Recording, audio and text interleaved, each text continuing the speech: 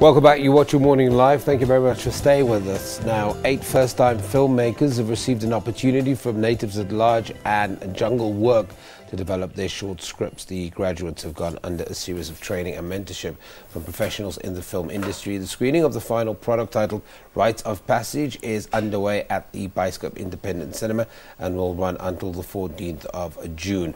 Suleman is a producer, and with him is Moloi and Magagula, who are 2 of the 8 novice directors of the films. Guys, thank you very much for joining us. Thanks for having us. So let's start with you. Let's talk about this initiative and giving a voice and skill to young directors, young people, and creating an opportunity for them. Well, the initiative was given birth by the NFVF, the KZN Film Commission, and Natives at Large, and Jungle Works.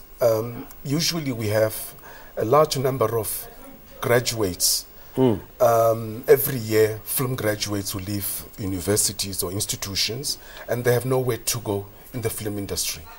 And the idea was to say, how do we give these young people, the youth, an opportunity to make their first films? Usually people are asked, what's your experience? What have you done? And usually as black youth, nobody gives them opportunities. Unlike in the normal case in South Africa, if you have your uncle, brother-in-law or sister or aunt who's connected to it, you get opportunities. But in our case as black people, we have nobody. So this initiative came about to say, how about as a 3-year project, we give these young people an opportunity. So every year we mentor 10 people who do their 24-minute short films, and this was the first initiative, which was 15 minutes each. I want to bring Lerato and Mtombi into this conversation, but very quickly, these young people, are these young people with a set of skills already that you've identified and say, well, you guys are kind of our crop for this year, or are these young people who have an appreciation for film but have no background? We don't train directors. Okay. It's not my job to basically do that. But what we say is, you must come from a film school at least. Okay, so you must have a little bit of a background. Yes, and their skill was to write a synopsis, and we selected them on the basis of a synopsis. Oh, okay. Yeah, that's where we found that there was a story that they had to tell, and we're not concerned in writing good English. So they're the best of the best. And Tommy, let me, very quickly, what was your script about? The title is Awakening, which is a story about this young girl, Ulisedi. She's experienced a loss in her life because she has lost her girlfriend through hate crime.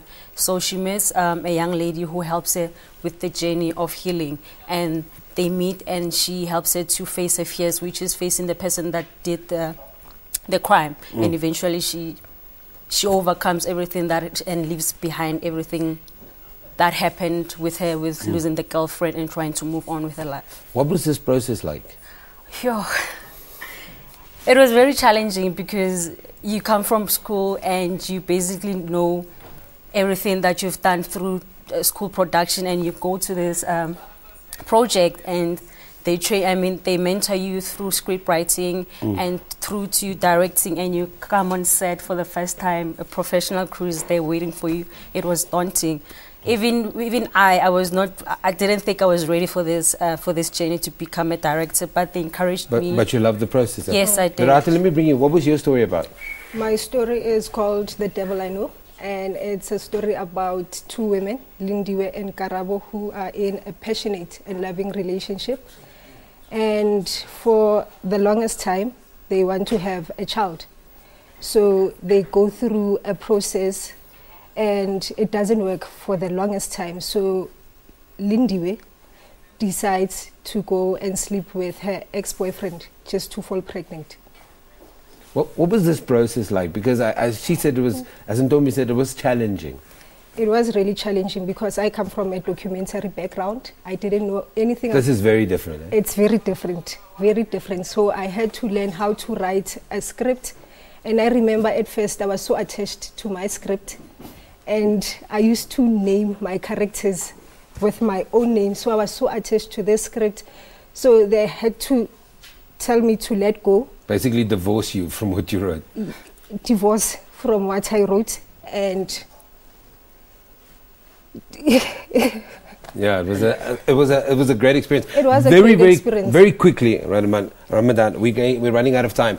This process, do you think you've ticked the box in terms of success? You've got very strong female directors here, and they talk about how amazing it was very quickly. Well, the success for me was the majority of those 8 short films are young women. Wow, that's great. Right, so, and the second year, again, we have 5 females again out of the 10. So there is a lot of stories to tell, and I think for me, this is the future of South African filmmaking. I take my hat off to you. What a great process. Ramadan Suleman is producer of Rites of Passage. We also have Lerato Moloi and Ntombi Zodwa Magagula, who are 2 of the 8 first-time directors features in the Rites of Passage short film initiative. The films are screened at the Bioscope Independent Cinema in Maboneng until the 14th of June. Come on, guys. Let's all go down to the Bioscope Independent Cinema. Let's go and take a look at these films. This is an amazing project. Let's support it.